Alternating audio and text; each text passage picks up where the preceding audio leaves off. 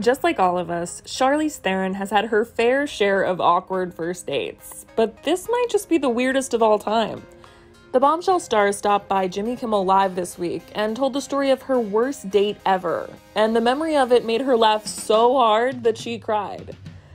Charlize said that she was in her 20s when she went out with the guy in question, who she says was very handsome.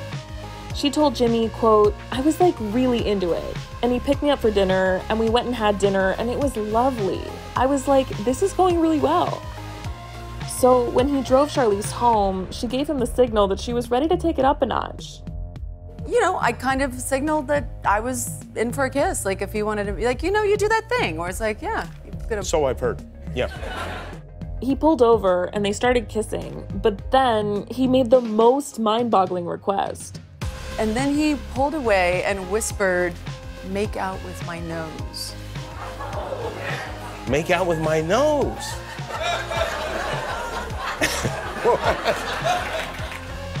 Charlize knew it was a weird thing to ask, but she didn't want to ruin the date, which had been going so well. Like, it was good, so I didn't want to, like, mess it up. Right. So I gave him, like, a little peck on the nose, and he was like, "No, make out with it." And that was